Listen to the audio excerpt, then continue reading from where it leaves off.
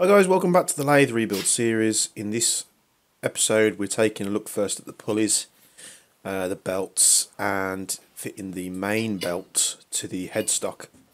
And hopefully by the end of this video, if all goes well, we'll have a running lathe with the inverter all hooked up. See here, the belts just need a good clean. They look fairly good condition. Just need a good clean, they're a bit dirty. And then you'll see the original main drive belt, which is a V-link belt. Which were riveted on. This is very worn out, needs replacing. You'll see the new one is like it's not leather, it's plastic. It has these little T sections where you can slot them in, take links out if you need to. So it should be fairly simple to fit, but let's get to it.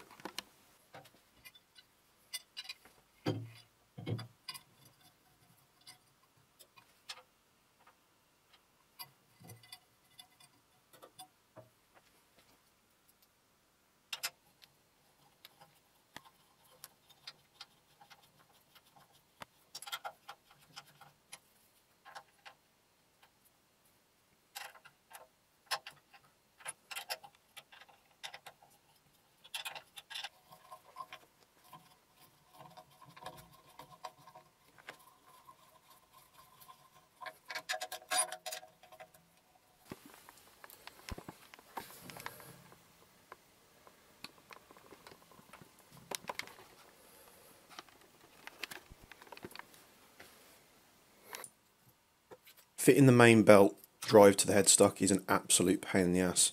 So I was just using some steel wire to pull the T-links through and try and line it up, and then I was going to connect the two links at the back. This is a pain because there's not a lot of space to line everything up and get it done, so fitting something like that wire on the front, some people use tape or rope or anything like that. Anything that makes it easy for you, of course, makes it much more manageable thing to do.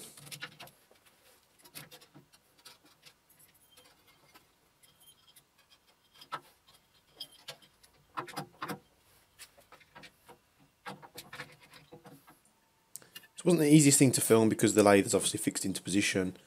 Just know that you sort of push the two links together with the T-slot, the T rivets, I don't know what they're called, sorry, go through the two holes and then you turn them 90 degrees to lock them in place. Again, this isn't the easiest thing to record, and this was changed a few times just to make sure that the tension, you'll see I'm turning the headstock round while holding the belt, which means it's not tight enough. Also, the headstock isn't fixed into place because I wanted to make sure all the alignment was correct. Didn't want it to be on a sort of a diagonal sort of pull, so making sure everything was square, and then the slots of the belt were pulled out just to make sure the correct tension was applied to the headstock.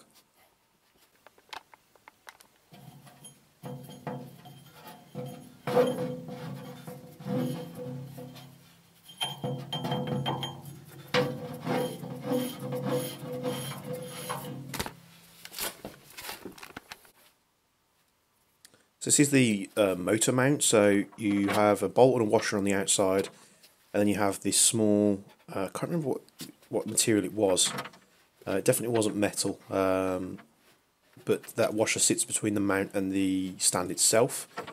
So I'm just pushing the bolts through here, putting the washers on, and then what I actually do is I'm sat on the floor in front of the stand with my left arm around the back, just turning the bolts by hand so they thread into the motor mount, which you see here.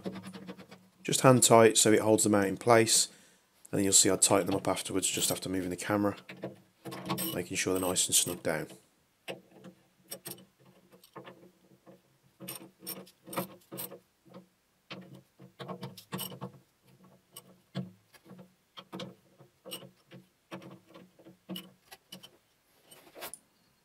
Here's the motor and the connected pulley system. Just taking that other belt off there, I'll clean that up in just a moment. But what I'm going to do is I'm going to completely strip this down because this thing is just covered in schmutz. So take it apart, get it all clean, and then we'll be back once the motor's all clean, ready for reassembly.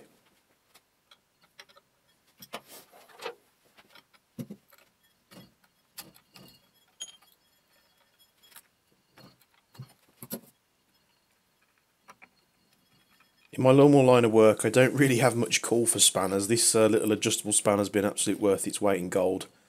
But the amount of different types of nuts and bolts here that are metric and imperial, I did go out and source a proper spanner set, so in future this should be a lot easier.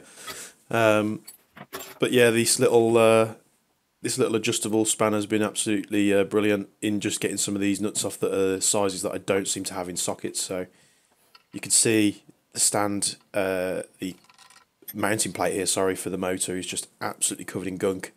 And a lot of these components, the main plate here had a bath in paraffin, a few of the components did as well, and then it actually went into an acetone bath to get the rest of the dirt and grime off, just because the paraffin wouldn't lift it. I did try a bit of acetone on the motor itself just to get the dirt off, but it was lifting the paint, so after that I removed to isopropyl alcohol, which seemed to work pretty good at getting the thing clean.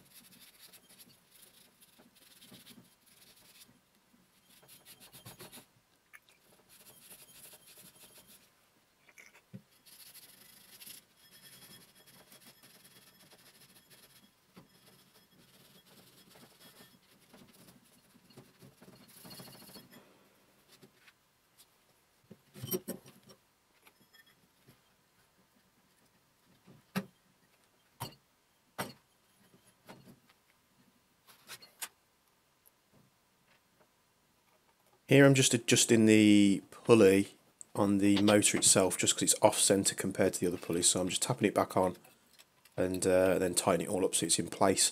I do a similar thing inside the stand a little bit later with the pulley system, just adjusting the motor mounts to get all the pulleys lined up. But then what I found out was getting the pulleys lined up, it actually put the bracket, the handle for putting torsion on the pulleys, it put that off centre, so I did have to readjust it later on.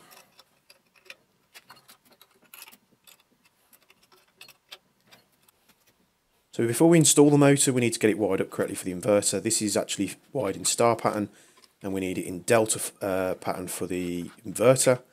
I'll do my best here. It was difficult to sort of film this and fiddle around with the wires as well. I didn't want to drop anything inside the motor, so if my hands do get in the way, I do apologise.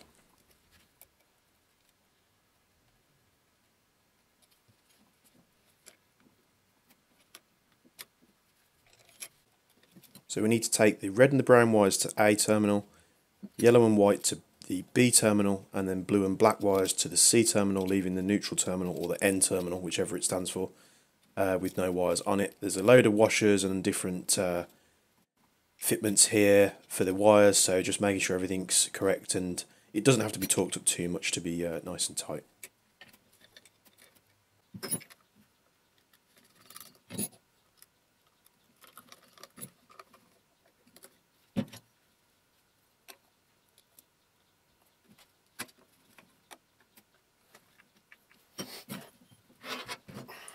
You'll also see me take a quick snap of the information plate on the motor, because once this is fitted it's going to be much harder to see.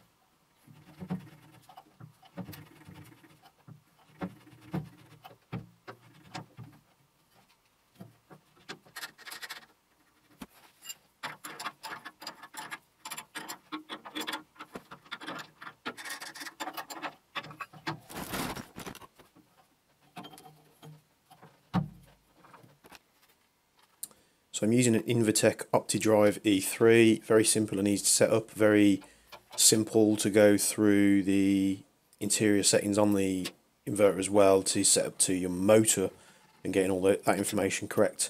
So for the first test, I'm just going to wire this thing up to check that it all works. I want to check the motor works, everything like that. Once that's all done, then we can go in afterwards and get all the wiring nice and neat and make sure it's all routed through the machine properly. So you'll see I've got the ground from the motor running into the inverter, then I've got the 3 wires, white wires, which were to the 3 terminals on the motor itself. Just so happens when I was wiring this up, I managed to get the orientation of the wires correct. So on first start it turned over in the right direction, which was good.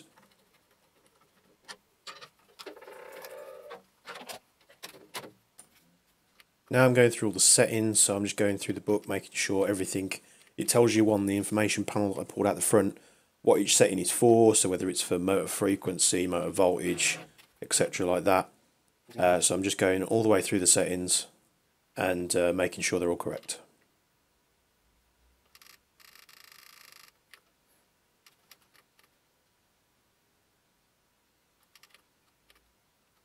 Last thing that I'm doing here is just bridging these 2 connections with a piece of wire. This is where you would wire in your main switch for power on for the lathe, whether it be an emergency stop or anything like that. That can always be changed in future and can be wired into everything else.